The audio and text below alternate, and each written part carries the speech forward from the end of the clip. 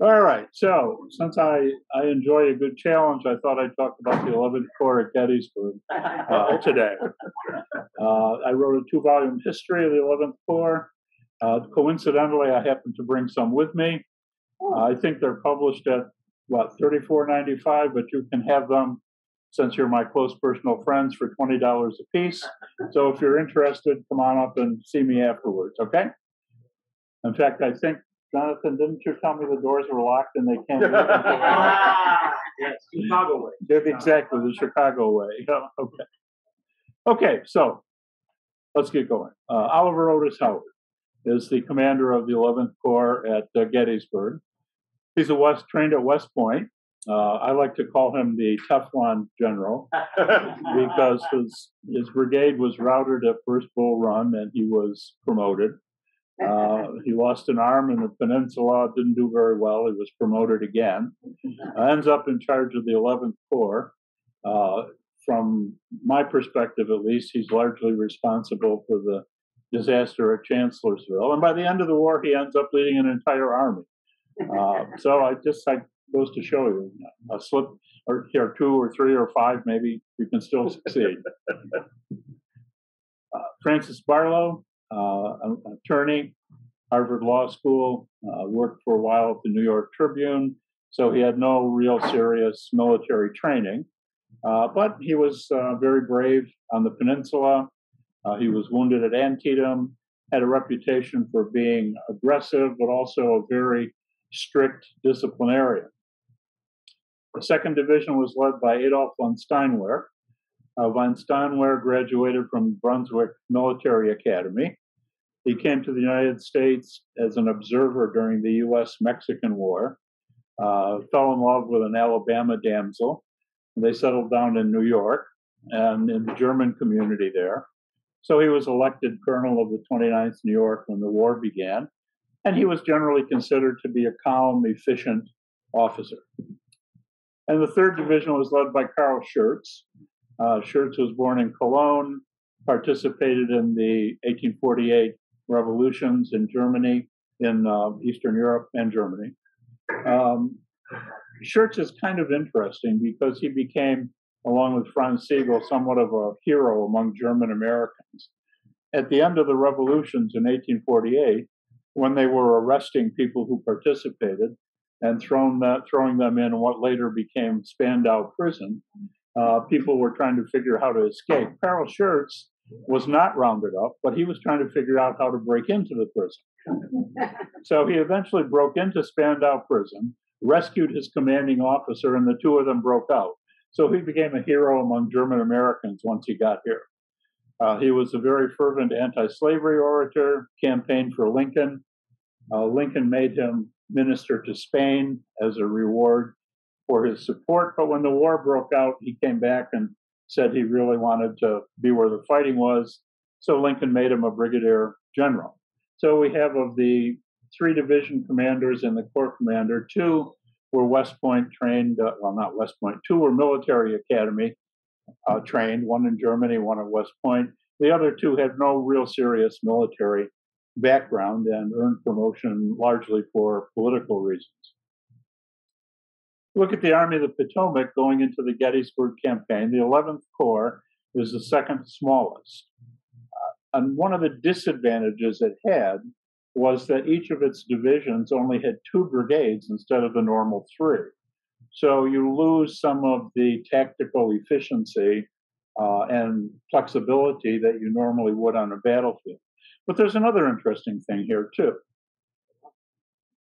The 3 smallest corps, what do they all have in common?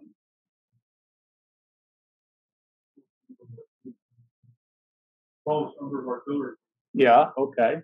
The 3 that first get the battle. Well, yeah, all right. I'm learning something tonight. Thank you. I was thinking there were the 3 that were in John Pope's Army of Virginia. And when they were transferred or amalgamated into the Army of the Potomac, the 1st Corps was okay because they started out in the Army of the Potomac before they were sent to Pope. But the other 2 had never served in the Army of the Potomac. All 3 of them were kind of looked at askance, and you'll notice none of them were really brought up to normal strength, even though reinforcements were coming in and being apportioned to the other corps. So the campaign begins. June 3rd, Lee starts moving west, and then he moves north into the Shenandoah Valley. Hooker gets the bright idea, once he figures out Lee is gone, hey, if Lee's not here, I can take Richmond. So picture yourself as a politician. Not hard in Chicago, you hear a lot about them. You're sitting in Washington, and the general says, you know, while Lee is romping north, who knows where, I think I'm going to go take Richmond. What are you going to say? I don't think so. Come back and protect me. So Hooker's ordered to march north and confront Lee. June 13th, Pleasanton's Union cavalry surprises Jeb Stuart at Brandy Station. On the same day, Lee's advance reaches Winchester, and Hooker decides, following orders, now to start moving north. You can see the enormous distance advantage that Lee has on Hooker at this point.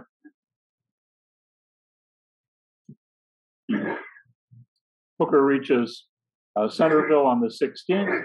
The same day, Lee reaches Harper's Ferry. There's cavalry fighting going on in between the two armies as Stuart's cavalry tries to shield the movement north, and Pleasanton's cavalry supposedly is trying to find their whereabouts, although he seems more interested in engaging in cavalry fights. June 27th, you've got Longstreet and Hill just slightly above the Pennsylvania line. Ewell is spread out between York and just south of Harrisburg. The 11th Corps crosses Edwards Ferry on the Potomac River. So you can see they're still pretty far behind the Confederates. As they move north, they reach Middletown around June 28th. On the 29th, they're north of Frederick. And on June 30th, they encamp just north of Emmitsburg, just south of the Pennsylvania line, while the 1st Corps encamps just north of the Pennsylvania line, just a few miles separating. So on the eve of the battle, the 1st and the 11th Corps are the two closest corps to Gettysburg. Interestingly, Meade, who has now replaced Hooker, ordered them to consolidate along Pipe Creek, which is a lot farther to the east. So when the battle begins on July 1st, Harry Heath's division moves toward Gettysburg. They run into Buford's cavalry. Heath takes about an hour, hour and a quarter to deploy. And then he begins gradually pushing Buford back in toward the vicinity of Seminary Ridge. And this is where the 1st Corps starts to arrive. Wadsworth Division, which you're probably all familiar with, it had some Indiana, Michigan, and 3 Wisconsin regiments in the Iron Brigade. They show up and deploy. We kind of turn it so I can get everything on the screen here. Archer's Alabama Brigade advances. They're roughly handled by the Iron Brigade. Archer's captured, and they go back to reform. Doubleday's division shows up, and they deploy. Joe Davis's brigade of Mississippi and North Carolina troops, Joseph Davis being the nephew of one Jefferson Davis, gets the bright idea he's going to try to outflank the Union position. So he moves his brigade somewhat like this. Wadsworth refuses the flank, and this is the famous incident where much of Davis's brigade is caught in the railroad cut and cut off, and eventually a large portion of his brigade has to surrender. So now we look something like this. Enter Pender's division, and they deploy. And then the last of the 1st Corps arrive. Robinson's division prolongs the Union line to face the new Confederate troops. They advance and start pushing Robinson back toward Seminary Ridge. And then Robert Rhodes arrives. And not a very pleasant position for the 1st Corps. And it's right about this time that the 11th Corps starts to arrive now. Howard arrives only to find out that Reynolds is now dead. So he's in charge of the whole field.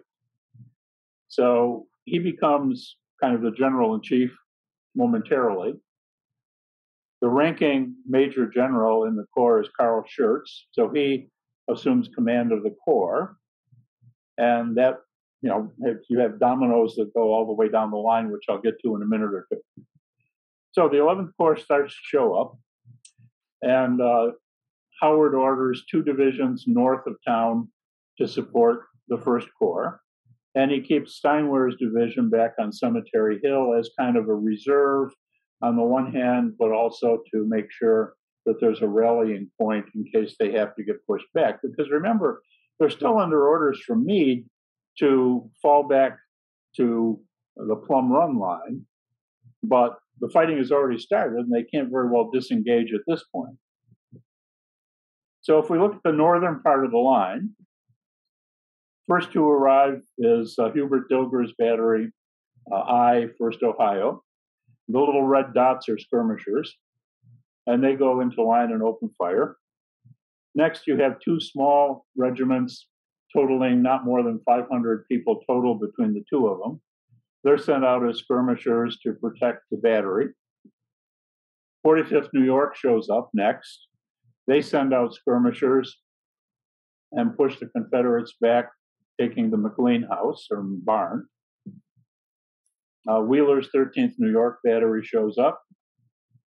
And then the 82nd Illinois and 157th New York form behind them as supports for the 2 batteries. Alexander Schimmelpfennig takes over Schurz's division. This is the first time he's ever led a division in combat. George von Amsberg takes over Schimmelpfennig's brigade. This is the first time he ever leads a brigade in combat. I mention this because I've read in a couple places talking about the 1st Corps. I said, well, some officer, I forget who it was, had to take over a division command, and they'd never commanded a division before. Well, there were a lot of instances of that in the 11th Corps. That was not particularly unique. So at this point, O'Neill decides to send his Alabama brigade to try and flank the 1st Corps, which puts them in a perfect position to be enfiladed by the 45th New York. And then Dilger starts to fire shell over them into the Alabamans. And they're pretty much decimated and retreat hastily. Then the 2 11th Corps batteries open fire on Page's Confederate battery on Oak Hill. They do considerable destruction, and it's withdrawn. Now, don't believe me. Believe people that were there. Colonel Hall wrote about his command that was under a front and enfilading fire with no support and suffered a very severe loss. Actually, his regiment lost 66% of its troops. Colonel O'Neill said, we were compelled to fall back as the regiment on the extreme left, the one next to the 45th New York, was being flanked by a superior force. The superior force was 6 companies of 1 regiment and gave way. And the Confederate artillery chief talks about how Dilger's battery roughed up Page's battery, and it had to be withdrawn. So far, the 11th Corps is doing pretty well, I think. Schurz, as I mentioned, is now commanding the 11th Corps. He's now faced with, what do I do to form some sort of line out on this plain where there really aren't any natural obstructions? You've got what's commonly referred to as the almshouse, which really isn't a house, it's a complex of buildings. So Schurz starts to deploy Schimmelpfennig's division in this manner with the 2 batteries. And then as Barlow's division arrives on the field, he plans to deploy them off to the right toward Rock Creek, Von Gilsa, and Ames. So he's forming kind of a straight line across the plateau, anchored on Rock Creek with Union cavalry beyond Rock Creek to guard the flank, and the batteries in the middle, offering support in case there's an infantry attack. This falls apart when Francis Barlow decides that he knows better and decides to advance his entire division without even bothering to tell the corps commander. By doing this, he moves his 2 brigades out to Blocker's Knoll. This is a problem because both of his flanks now are completely in the air, no support at all. And they're several thousand yards from the nearest federal troops. Think Dan Sickles. Now, this is what Sickles does the next day on a much bigger scale. And this is what Barlow achieves. It's okay as long as the Confederate line ends here, because Doles isn't going to really offer too much of a problem since Barlow is outflanking him. But then Richard Ewell's corps starts to arrive from the north. And you have Gordon, and you have Hayes, and you have Avery, and you also have Smith's Virginians, which I couldn't fit on the screen. Does anyone think this is going to turn out well?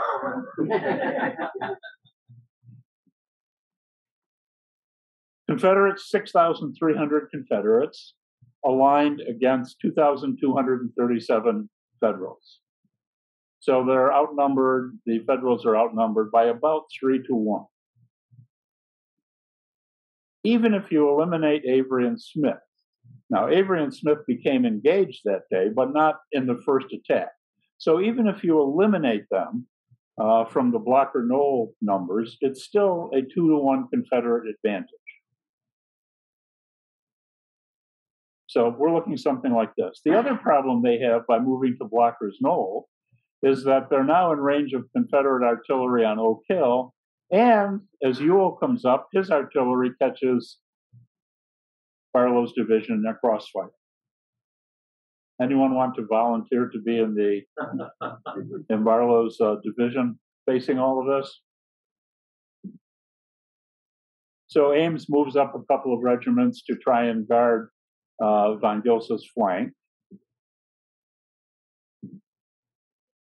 Doles moves forward, so does Gordon, outflanking the initial line, and then Hayes and Avery also move forward. So what chance do they have? Now, if you've got 2,000 men and you stand 1 person every mile, you can cover 2,000 miles. But if the other person has 4,000 men, they're going to be able to outflank you at some point. Now, there simply aren't enough men, no matter how far you stretch them, to avoid at some point being flanked. Barlow's seriously wounded. Ames assumes command of the division, the first time he's led a division in battle.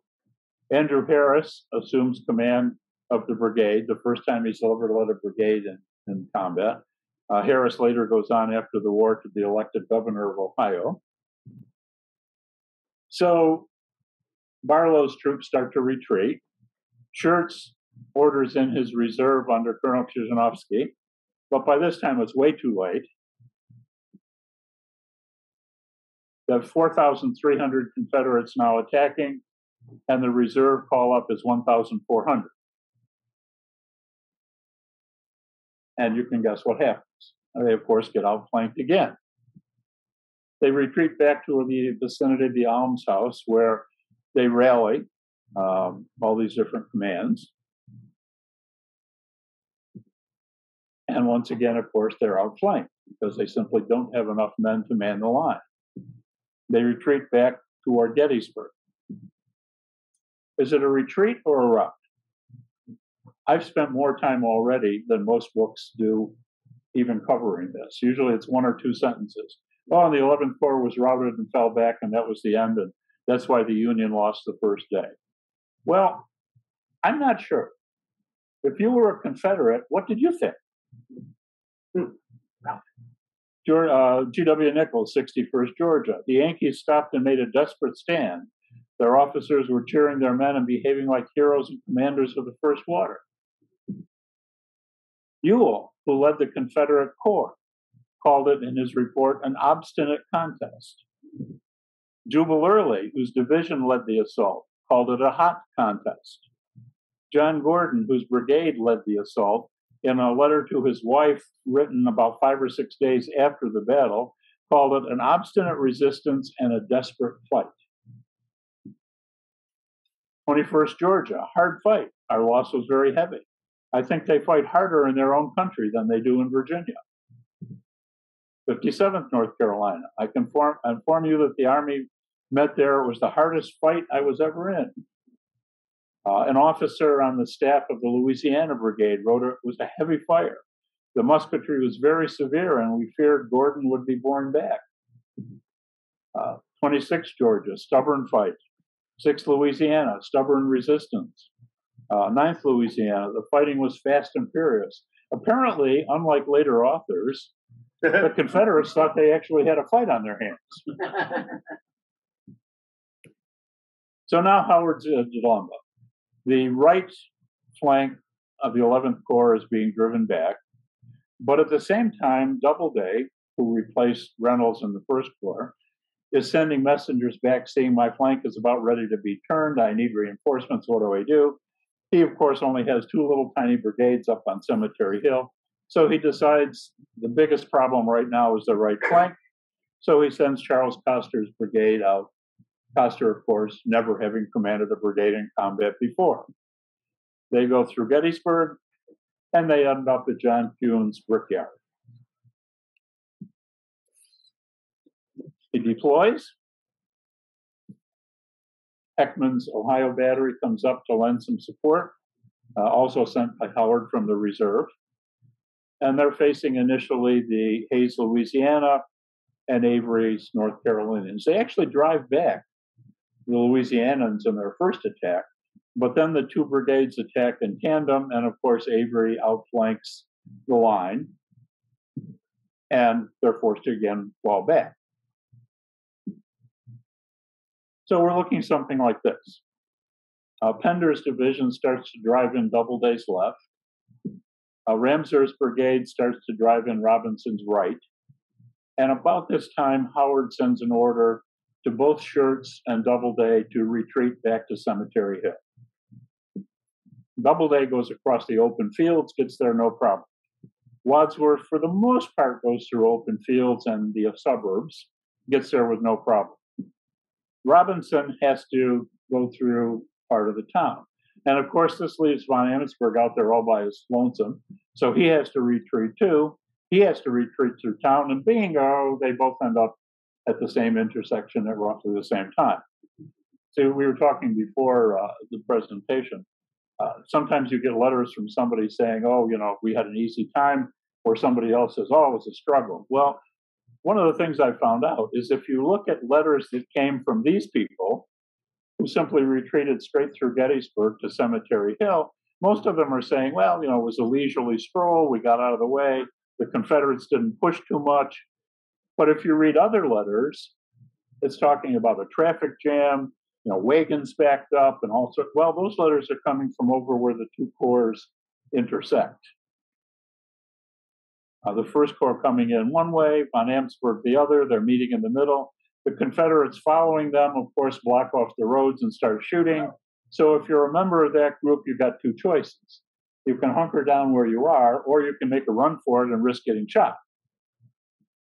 So somewhere between 200 and 400, nobody's really sure, men hold up in the Eagle Hotel and the buildings around the Eagle Hotel. And this is kind of interesting because why don't the Confederates attack Cemetery Hill on July 1? I'm not aware of anybody that's ever looked into this.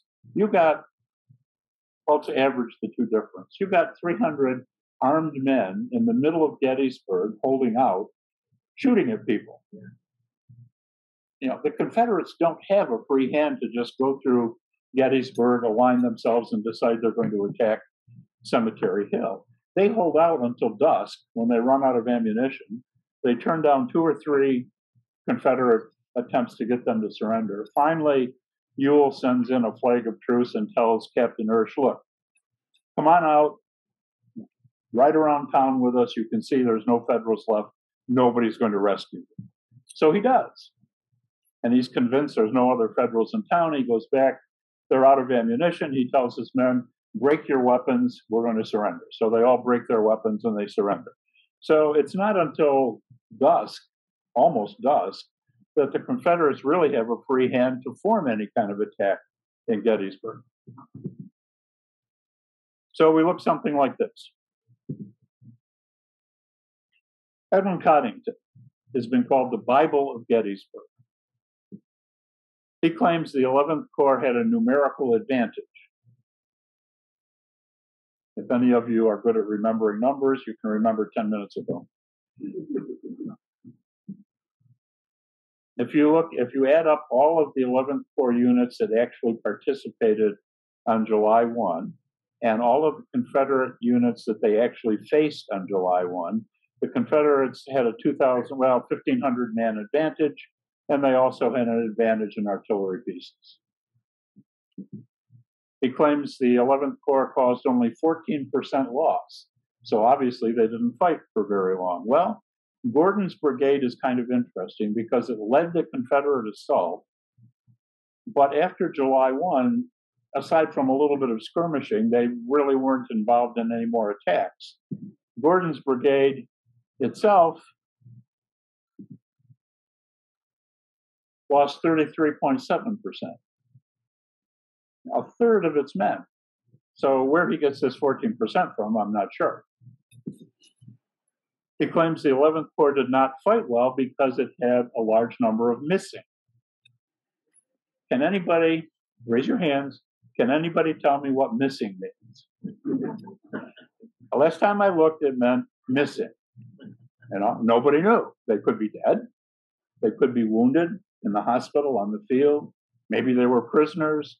You know, they take roll call that night and, you know, Joe's not here. What happened to him? I don't know. I didn't see him. So he's listed as missing.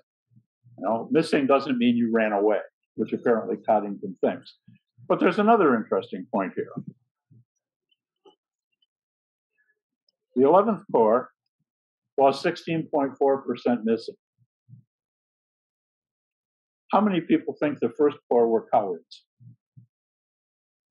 But they lost 17.7% missing. So you see how fallacious some of these attempts at using statistics to prove something really are. 1st Corps lost 6 colors, the 11th Corps lost 3. And the Wisconsin one, I'm not sure.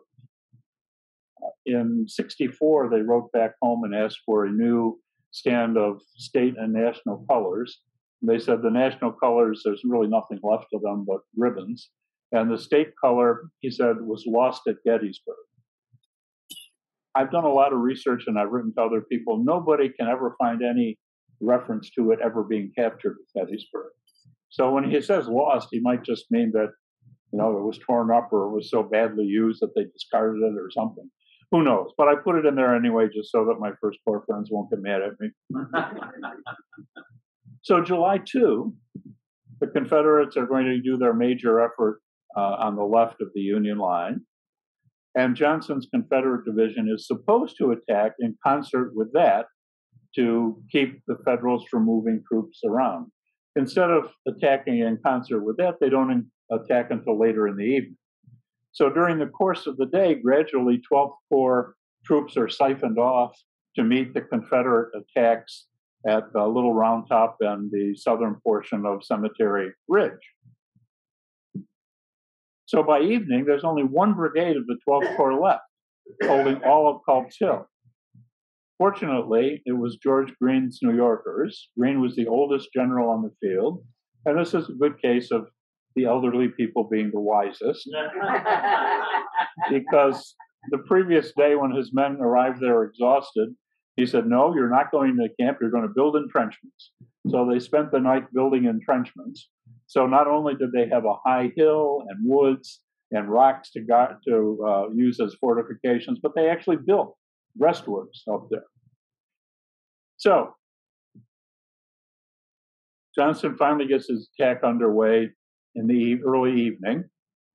Greene calls for reinforcements, and the 11th Corps sends over its reserve brigade.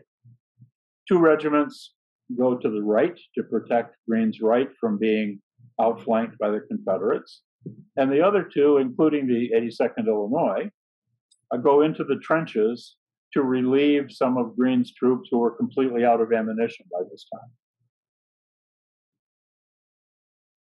Following the battle, they were praised in the reports. The 11th Corps troops were praised in the reports of Slocum, Greene, and Wadsworth, Wadsworth being from the 1st Corps. In Greene's report, he said, these regiments rendered good service, being sent into the trenches to relieve our regiments as their ammunition was exhausted and their muskets required cleaning. And I like cute little episodes that happen. The lieutenant colonel leading the 82nd Illinois, someone came up to him after the battle from presumably the 12th Corps and shook his hand vigorously and said, oh, if you had only been here yesterday instead of that damned 11th Corps, we would not have been driven back. To which Colonel Salmon later reported, he responded, you are a miserable hound, sir. I suspect he probably really said something else, but this is at least what he wrote about the episode. As the Culp's Hill battle is receding now, 2 brigades are launched on Cemetery Hill, which is held by the 11th Corps. This is, of course, a modern picture. The 11th Corps battery atop Cemetery Hill was Wiedrich's battery, a German battery from Buffalo, New York. They had 3-inch rifled guns, as you can see here. And this is approximately where the original position was. If you look at pictures taken right after the battle, this modern lunette here is just about where the original one was. Now, picture yourself coming from, say, the top of the screen as a Confederate attacking. You get down to the bottom of the hill and start up. How are those guns ever going to shoot at you? Now, if you look at the barrel and you put it down, you're going to be shooting into the ground because they're recessed back. They were never in place to defend a hill. They were in place the day before to shoot over the town to support the federal troops north of Gettysburg. And we know they reached that far because Buford sent back a messenger saying, adjust your fire, you're hurting your own men. So the artillery battery really was almost useless firing against infantry attacking the hill. They could at long range, but once they got in under the shadow of the hill, couldn't fire at them. And here's one of my favorite pictures. Here's the stone fence they were behind. If you take a magnifying glass and look, the fence is 2 to 3 stones high. And this is not Fredericksburg. This is not the big stone wall of Fredericksburg. This is a little loose wall where farmers gathered up rocks and piled them where the marker between their field was. These are loose. You could go and you could kick them over. Most of them are no more than 2 feet high. At the most, they're about 3 feet high. And in the background, you can see this horse. And even though he's in the background, he's still taller than the rocks in the foreground. So this is not a big barrier like, oh my God, they had a stone wall to hide behind. This is not Fredericksburg. And what's that? I'll give you a hint. It's a hill. Okay. The Confederate attack is going to come from on the upper right-hand side of the screen. So they form in the bed of a creek, and then they have to come up this hill and top the hill to charge down on the 11th Corps. But look how the crest of that hill, and those little things sticking up are corn stalks, you crest that hill, and look at the short distance between there and the 11th Corps position.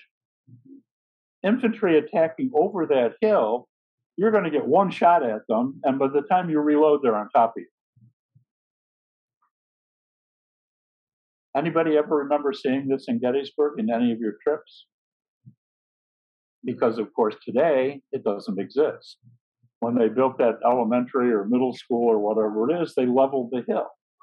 So if you're looking at a black and white map, it looks flat, but it's not. So this is not an impregnable position. This defensive position had a lot of weaknesses. 1,150 Union defenders, 2,100 attacking Confederates. Ames had 600 yards of front to cover. If he stretched his men out, it was one person every 2 yards.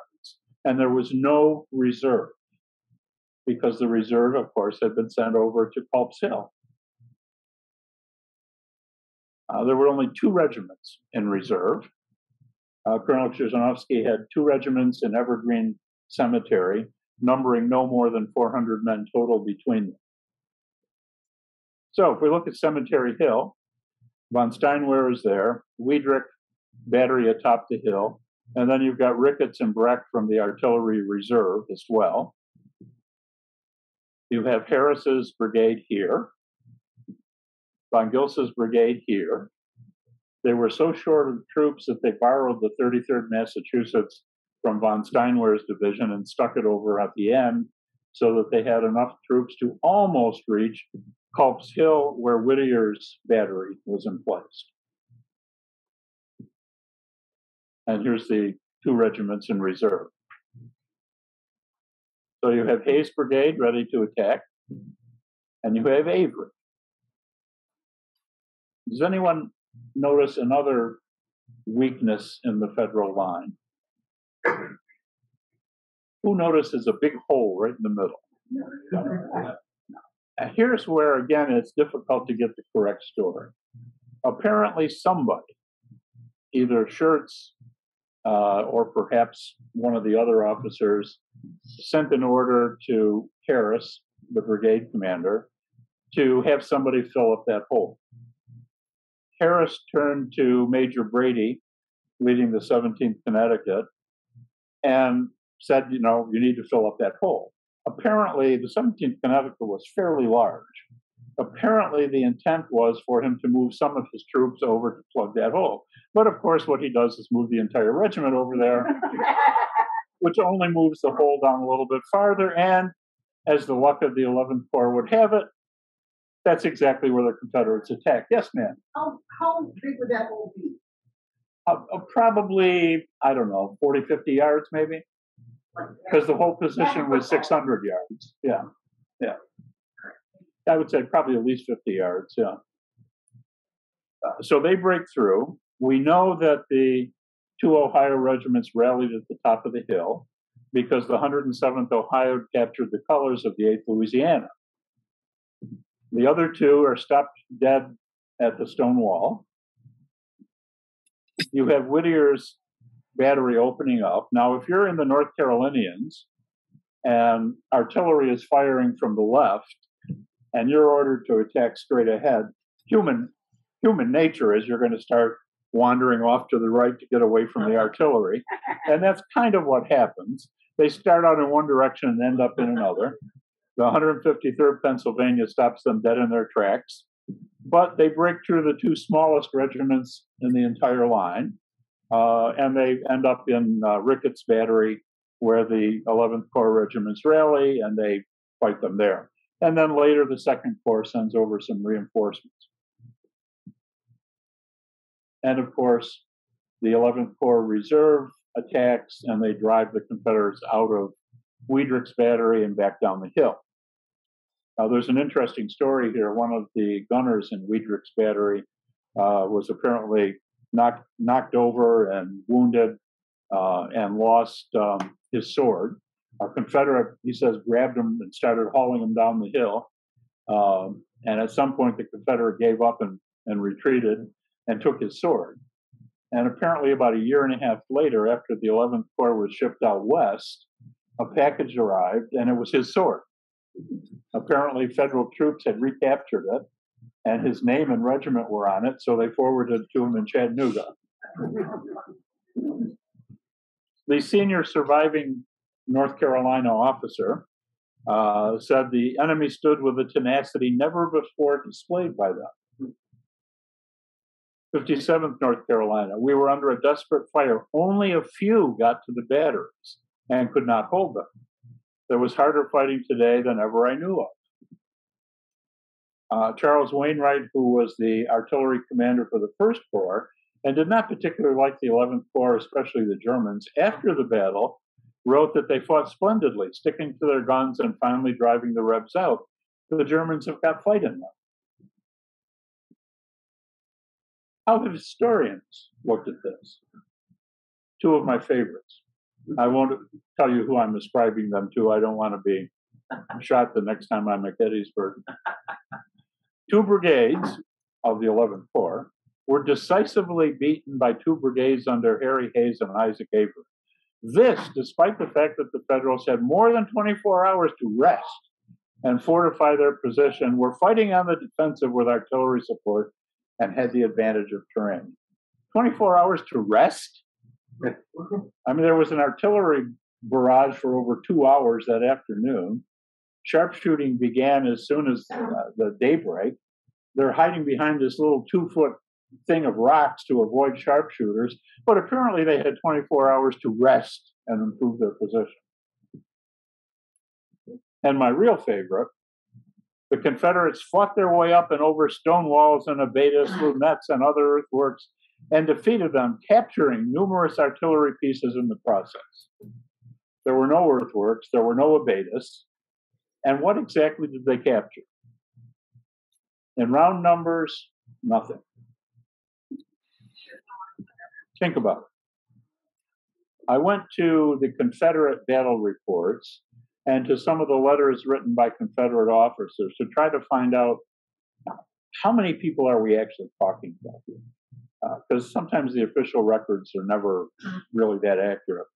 And according to things that Confederates themselves were writing, Avery's brigade lost 412 men, Hayes 332, a total of 35.4% of the attacking force. Over a third of the attacking force became casualties.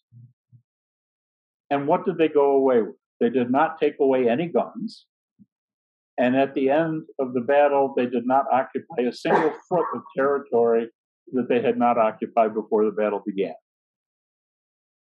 So they really achieved nothing. If you add up the numbers that the Confederates give, some people will say, well, not many people went up. But both the North Carolina and Louisiana brigades, there were people who wrote and said, well, only about 75 of us reached the guns. Or in another letter from North Carolina, it was only about 50 of us ever reached the guns. If you take the highest number that they cite, only about 4.8% of the attacking force actually made it up the hill. So this was not a major breakthrough. This was an attack and a repulse. July 3rd, the 11th Corps batteries on Cemetery Hill were able to zero in on the left flank of Pickett's charge. Wheeler's 13th New York was dispatched to the copse of trees midway through the Confederate bombardment to support, or to, I should say, replace a Union battery that had run out of ammunition. Everybody's familiar with the Vermont Brigade, which came out and enfiladed them. And occasionally you hear that on the other end of the line, the 8th Ohio also was able to outflank them. How many people know that two 11th Corps regiments also went out and outflanked them? And they captured 5 stand of colors. So clearly they did something, but you never hear about it. You hear about General Schimmelpfennig, right? Yeah. You read about poor General Schimmelpfennig. This stupid old German guy hanging out in a hog shed. Well, isn't it the duty of an officer to try to evade escape? And how many times do you ever hear of General, what was his name, Rowley, I think, in the First Corps, who was later cashiered for drunkenness at Gettysburg? Until recently, almost nobody mentions that. And here Schimmelpfennig hides for 2 days and then rejoins his unit after the battle, and somehow people make fun of him. So what are the results? Let's look at casualties. The First Corps suffered the highest number of casualties, or percent, in the battle. The 11th Corps, the second. So somebody's doing some fighting. If you look at division losses, the 2 highest were in the First Corps, the 2 second highest were in the 11th Corps. If you look at regimental losses, 3 of the top 6 were in the 11th Corps. July 1st, they marched over 13 miles in 4.5 hours through a rainstorm, through sun, through humidity, in order to prevent the First Corps from being outflanked, as I showed you earlier. They helped to defeat O'Neill's attack on the flank of the First Corps. They crippled Page's battery so badly it had to be withdrawn from the battle. They fought well on Blocker's Knoll, although seriously outnumbered. They rallied at the almshouse until driven back. They rallied again in town until driven back. And then they rallied on Cemetery Hill. July 2, I didn't talk about this, but Wiedrich's battery pummeled Latimer's Confederate battery on Benner Hill so badly it had to be withdrawn. The Corps held firm under a 1.5 hour, 2.5 hour, estimates vary, Confederate artillery barrage. They sent a brigade to help the 12th Corps that performed very well. They held Cemetery Hill against the Confederate assault. July 3rd, they held firm under this 3-hour Confederate bombardment. Major Osborne, the artillery chief of the 11th Corps, was in charge of sighting the guns on the right flank of the Union line against Pickett's charge. Wheeler's battery was sent to reinforce Cemetery Ridge. And the 136th New York and 73rd Pennsylvania outflanked the Confederate left. So I think they behaved pretty well, all things considered. 3 Medals of Honor. Franz Ursch, who held the hotel, the Eagle Hotel, was later awarded a Medal of Honor. Charles Stacy, during the sharpshooting of July 2, crawled out into the middle of a field between the lines and hid behind a wooden fence post so he could spot Confederate sharpshooters and point them out to his own sharpshooters back there. He was awarded a Medal of Honor. And Richard Enderlin, 73rd Ohio. Enderlin was assigned to the medical detachment, so he really didn't even have to fight, but he volunteered to take a rifle and go into the ranks during the battle. He heard one of his regimental colleagues out in the middle between the lines, wounded, crying for help and water and so forth. So he finally ended up crawling out into the middle of the field under fire and dragging him back to Union lines, and was awarded a Medal of Honor for saving the life of the great-grandfather of Richard Nixon. So I thank you for your patience. And if you have any questions, assuming we have some time left, I'll be happy to try and respond. Yes, sir. So Howard takes command. Yep. We talked a little bit about sort of that kind of stuff. How would you assess Howard's command then on the first day? Okay. I think, yeah. I think Howard is largely responsible for the debacle at Chancellorsville. And I'm glad you mentioned that because I forgot my commercial. I do have copies of my 2 books on the 11th Corps. I think they sell for $34.95. You wonderful people can have them for $20 a piece if you stick around. So I think he was horrible at Chancellorsville. But at Gettysburg, he shows up, finds out he's in command of the field. The only orders he received the night before from Meade were that the army was going to form along Plum Run. So now, what does he do? Do I retreat? Well, after Chancellorsville, he wasn't really inclined to retreat and get more complaints about him. So he decides to hang out there. All right, fine. What does he do? He goes through town, goes up in an observatory with binoculars to try and see what's happening on the front line. He trots out to the 11th Corps. Somehow he misses shirts, but he talks, I think, with a couple of the officers in the 11th Corps. Then he trots over to talk with Doubleday and Wadsworth in the 1st Corps. Then he goes back to Cemetery Hill. I mean, that's his command post, right? And Cemetery Hill is high enough at that point. There are a few obstructions. You could see what was going on. He sends a message to Slocum, 6-7 miles away. What tells him what's going on, please come to our aid. And during the rest of the afternoon, he sends 3 or 4 other messengers. Are you on your way? We need you right away, blah, blah, blah. Then he sends a messenger to Dan Sickles at Emmetsburg, telling him what's happened, asking him to come forward. Sickles immediately replies and says, I'm on my way. He sends a message to Meade to tell him what's going on and to tell him that Reynolds is dead. And Hancock says he arrived there at 4:30. Almost everybody else says it was more like 5:30. By the time Hancock gets to Cemetery Hill, the troops are pretty much rallied already. The First Corps is in position along Cemetery Ridge. The 11th is holding Cemetery Hill. Hancock meets Howard. And the only disposition Hancock makes that's different from what Howard did is he decides to send one of the brigades from the First Corps over to occupy Culp's Hill. And according to witnesses, Howard responded something like, that's right, that needs to be done, or that's right, that's the right move, or something. So by the time Hancock shows up, the fighting is pretty much over for the day.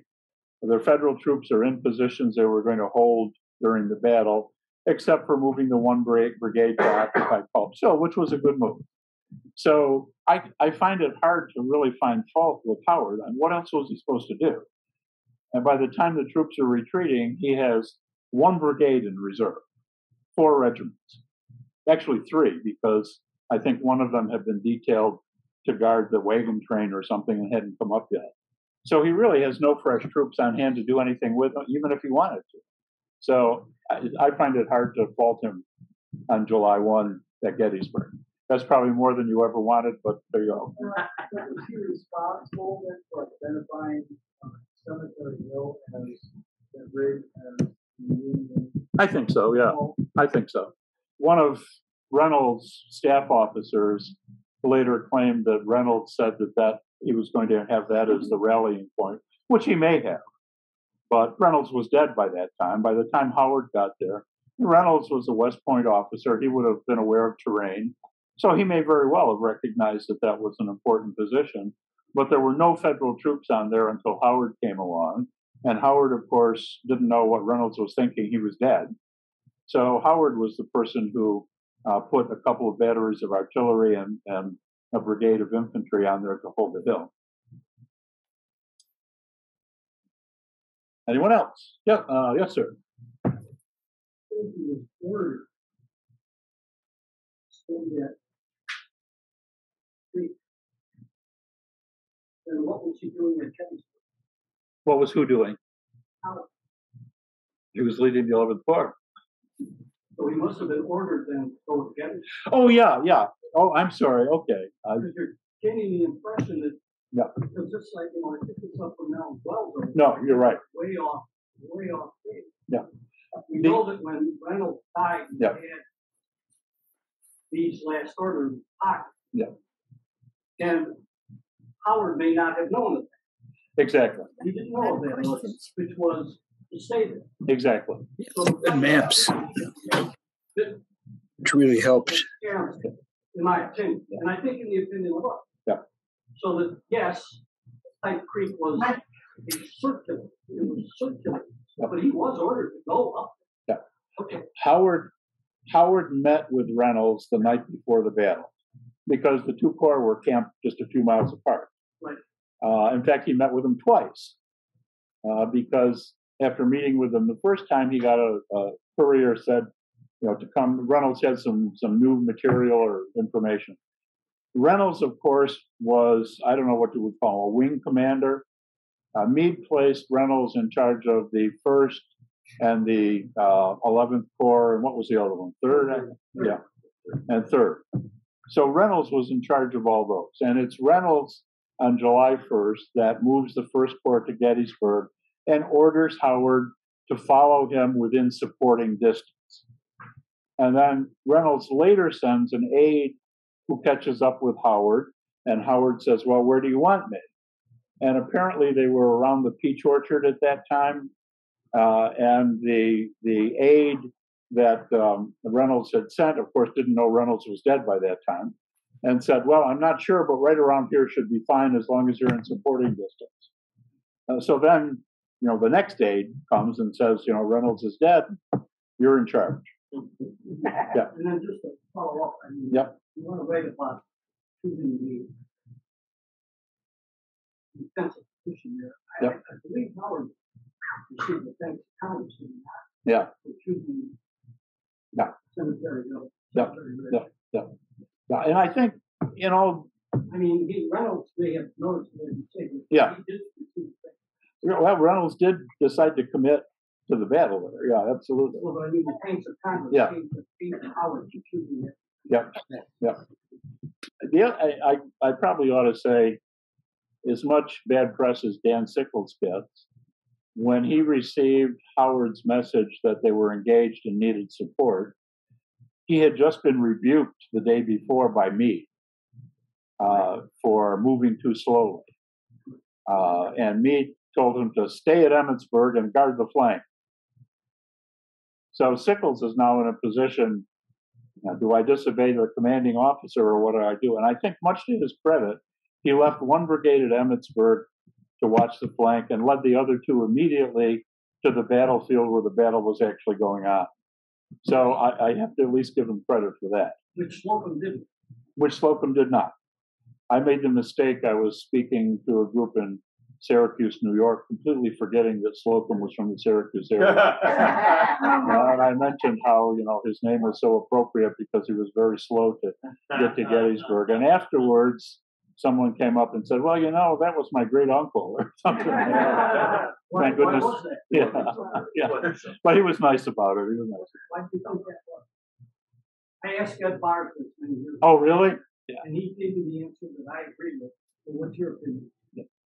Well, Slocum later said, and one or two other people later said from the 12th Corps, that they could not hear the engagement going on, and that he had been ordered to the position he was in by Meade, and didn't think that Howard had the authority to override that, and which may have been true. But then there are at least two or three other letters written by, or reports after the war, written by people in the 12th Corps who said, yeah, we could clearly hear, cannon fire in the distance. So it may have been one of those occasions where, depends on what side of town you're on, the sound reaches one place, but it doesn't reach somewhere else. I don't know. But I think he had at least three messengers, at least three, from Howard, urging him to come quickly. They needed support right away.